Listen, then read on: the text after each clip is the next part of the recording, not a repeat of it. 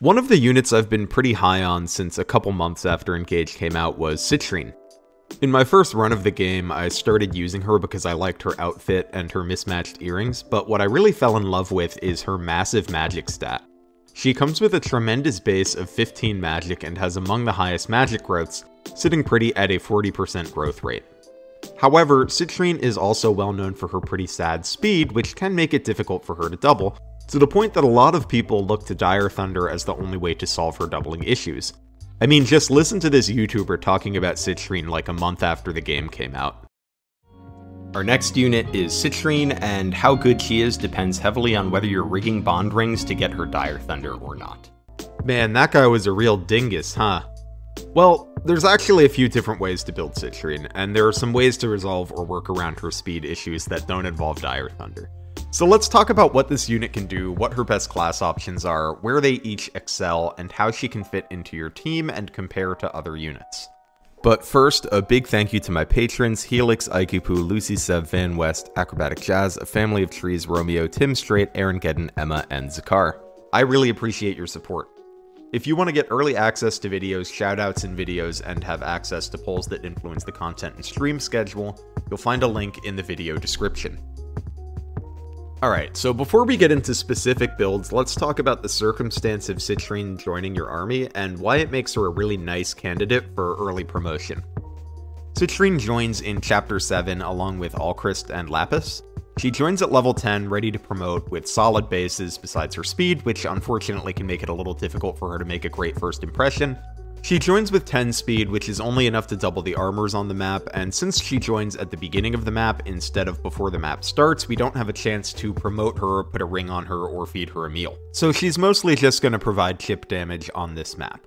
After her join map is where things start to really open up for Citrinne. She can promote immediately and comes with 2 options, both of which are pretty attractive. We'll get into those options in a little bit, but first I want to talk about how strong of a case Citrinne makes to get one of your early Master Seals. The early Master Seal situation looks like this. By Chapter 11, we have 4 Master Seals to hand out. We can safely assume one of those goes to Alir. We have to deploy Alir, and having them promoted for Chapter 11 is pretty nice. So 3 left to go to whoever we want. In the very early game, we have 2 excellent resources for giving a unit a bunch of EXP. Marth provides a lot of EXP with Mercurius, and Micaiah provides a lot through both Great Sacrifice and her ability to use a staff on up to 5 targets at once. Usually I like to give Alir one of those, and the other to an early game unit I want to promote, like Chloe. So then we have 2 seals left, and there's a couple ways we could spend them. We could grind up a 3rd early game unit, like Saline, who probably saw a lot of combat in the early game. Alternatively, we get a handful of units that come at level 10 and ready to go. Citrinne is one of those.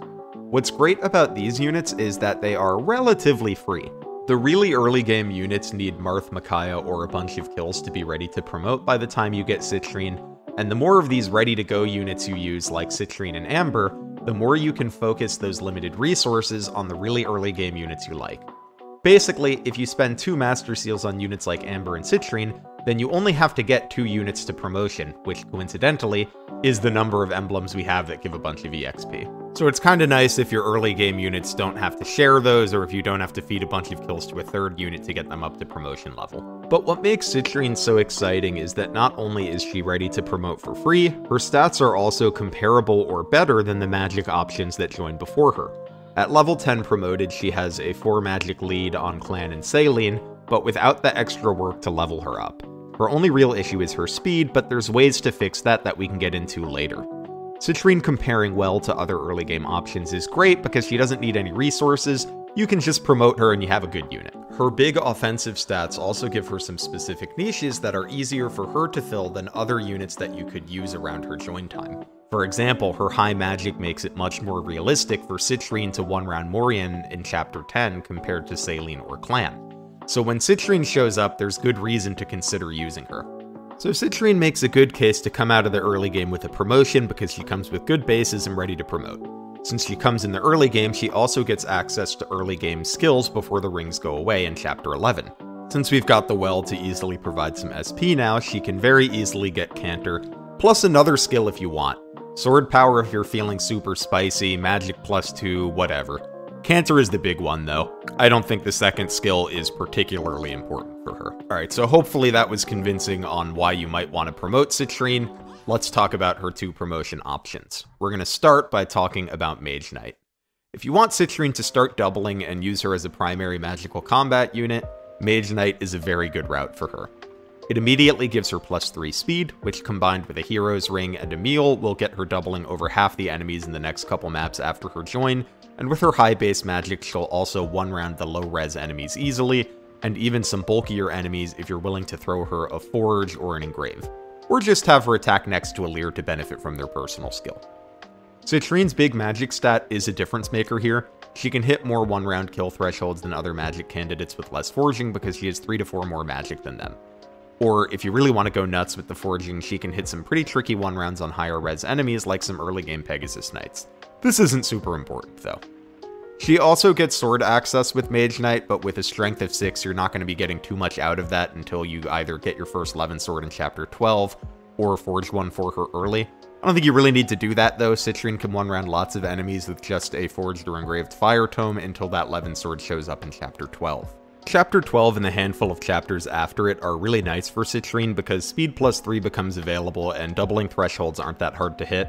Using a meal and the Anna ring, Citrinne can double most of the enemies through the mid-game and can hit one-round thresholds on a lot of enemies as well.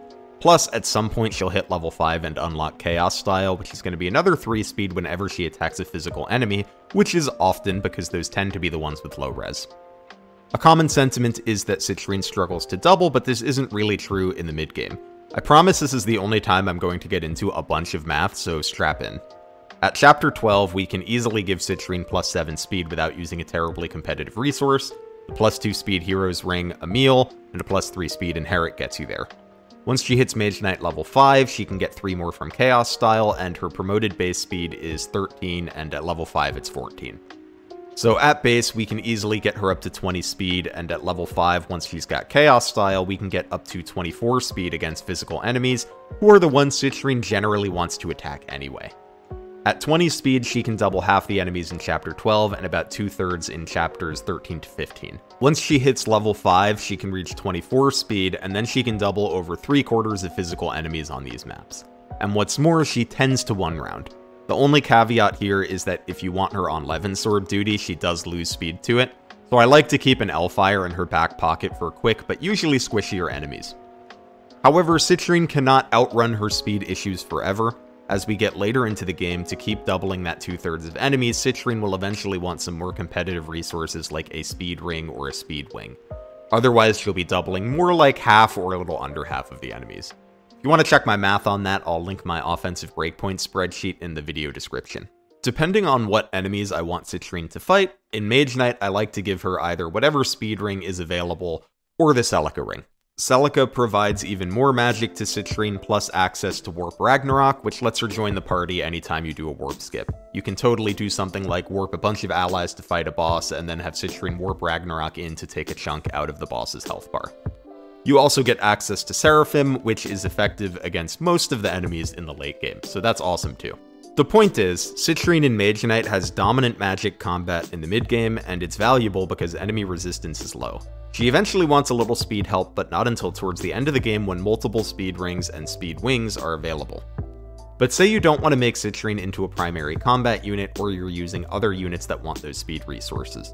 Fortunately, Citrinne has a different promotion option that takes her in a different direction and requires much less investment. And that other promotion is Sage. This promotion doesn't take as much effort to make work. Citrinne won't double as much since Sage promotion gives less speed and doesn't provide Chaos Style, but what it does provide is B rank staves. So Citrinne can still provide solid chip with her high magic in this class. The role Citrinne fills as a Sage isn't as glamorous as the Mage Knight combat role, but it's still really good. B rank staves are awesome. That's Obstruct, Freeze, both the warps, Rescue, Fracture, all your basic heals. Basically all of the important staves except for Entrap, and staves are really good in this game. So Citrinne and Sage will pretty much always have something to do. There's always something to Thoron chip, or a spot to Obstruct, or an enemy to freeze. I really like hooking Citrinne up with Corrin for this build for a couple reasons. Mystic typing means that Citrinne gets the Fire Dragon Vein, which is by far my favorite. It's great for blocking off enemies while doing a little damage to them, and if Citrinne is going to be chipping an enemy, she might as well apply Draconic Hex and make it easier for your next attacker to take the enemy out. This just adds another tool to Citrinne's toolbox: chipping, staffing, and dragon veining, and she's good at all of it. A cool thing about this option is that you can always swap to it later. If you want to use Citrinne's excellent combat in the mid game but don't want to invest in her further in the late game, you can always second seal her over to Sage and have her start staffing. Because this is a very plug-and-play build. Citrinne can do it at full effectiveness pretty much the moment she's in Sage, and she doesn't demand any particular resources. So those are Citrinne's main two builds, but there's a couple other ones I want to touch on too. First, perhaps the Citrinne build that you hear the most about is Dire Thunder. Dire Thunder is a skill from Olwen's Bond Ring that makes you attack twice with a Thunder Tome each time you initiate combat with it. This build is really popular because it takes advantage of Citrinne's strength of having a massive magic stat and bypasses her weakness of unimpressive speed. So you could do something like forge a Thunder Tome up to +5 and slap an Icongrave on it, and Citrinne will be sitting on 0 speed. But she'll still double and apply her big magic stat twice per attack compared to if she weren't doubling. I'm not that huge on this build anymore, and there's a few reasons for that. First, it's on a Bond Ring, so you need to either get lucky on the Bond Ring gacha or rig it. I'm going to assume that we rig it for the purposes of this video. The second issue is that Dire Thunder only works when you initiate the attack, so the best we're going to get out of this build generally is Citrinne killing one enemy on player phase. In contrast, something like Mage Knight Citrinne can kill enemies on enemy phase too. You might think that Citrinne's bulk would be a problem for enemy phasing, but Engage gives us tools to get around that. You can have a unit protect Citrinne with a bonded shield and let her cook on enemy phase. Dire Thunder Citrinne doesn't really have this option. The third issue is that this build just doesn't one-round as much as you would like it to the further you get in the game. Even if you get that Thunder Tome to +5, it's still just 10 might. Sage Citrinne has 17 magic when instant promoted, so in the early and mid game she can one-round quite a bit with a meal, but later in the game as enemies get bulkier, Dire Thunder is difficult to scale since you can't upgrade to a bigger tome. Here's a comparison between Mage Knight with a +3 Levin sword and Sage with Dire Thunder in Chapter 17. I'm assuming the Mage Knight has speed +3 inherited, a speed and a magic meal or tonic, and the speed hero's ring, while I'm assuming the Sage has a max forged thunder and a magic meal or tonic. I would like to assume the Sage has more things that pump their magic, but there's not as many options available for that as there are for speed. The numbers here represent how much HP an enemy has left after being attacked by Citrinne, and the colors represent whether it's a one-round or not. Green is a one-round, red is not a one-round, and yellow is close enough to a one-round that a rally or standing next to a Leer gets you to a one-round. So here, Mage Knight Citrinne is one-rounding 17 more enemies compared to Dire Thunder Citrinne. This gets even more exaggerated in the later game. Here's the same spreadsheet, but for Chapter 23. The assumptions for Dire Thunder Citrinne are largely the same. We don't have the option to give her a better ring or forge her tome. The only thing we could really do is inherit Magic Plus on her from Celica.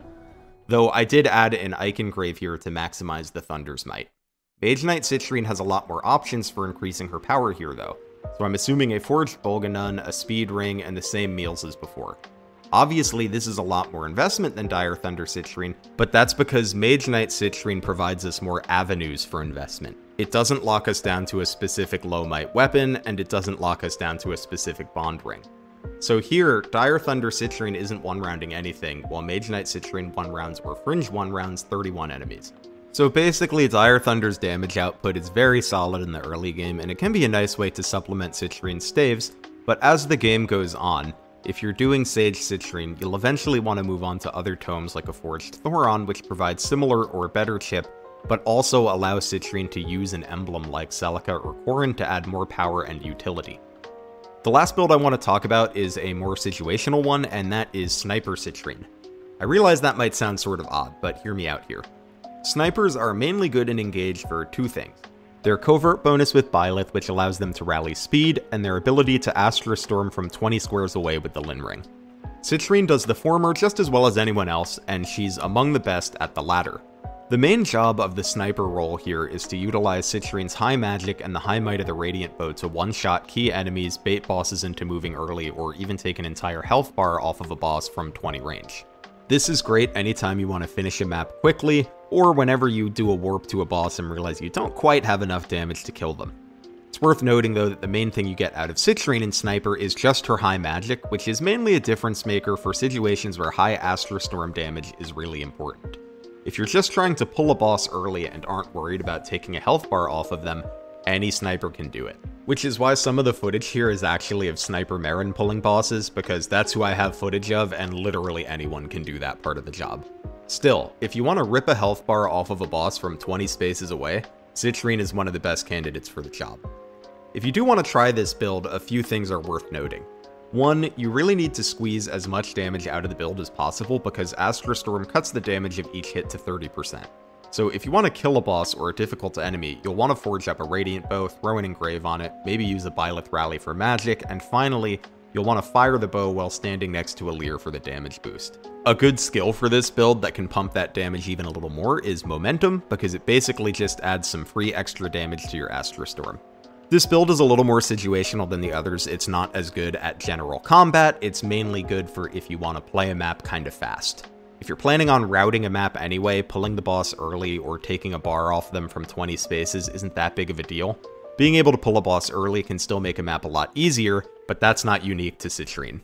Still, this build is really funny and could have some uses if you want to finish a map fast or skip a boss. So those are a few ways that I like to build Citrinne. Among them, my favorite is Mage Knight Citrinne. She's really strong in Mage Knight, especially in the mid game, and watching her one-round tons of enemies is hilarious. That said, this is a fairly high investment build, particularly come late game, where she definitely needs every drop of speed she can get. Additionally, in Mage Knight, Citrinne's role and needs overlap a fair amount with Ivy, who sort of does it better since she can fly and use a staff. Still, if you want two magical combat carries, or if you're not using Ivy for that job, Citrinne does a great job in the role. Sage Citrinne is a bit more plug and play. Pretty much every team can benefit from another staffer that can provide good chip and hold a powerful emblem ring, and she doesn't need as much investment to perform well in this role. She can also even offer good early game combat if you feel like spending some time and rigging an Olwen ring. Or if you want to cheese some maps and take out some bosses quickly, you can even try the sniper build. Citrinne's giant magic stat and that she comes ready for promotion makes her a great fit for any of these roles, and I think can make her fit into almost any engaged team. It also makes her one of my favorite units to use, and I hope you'll give her a try.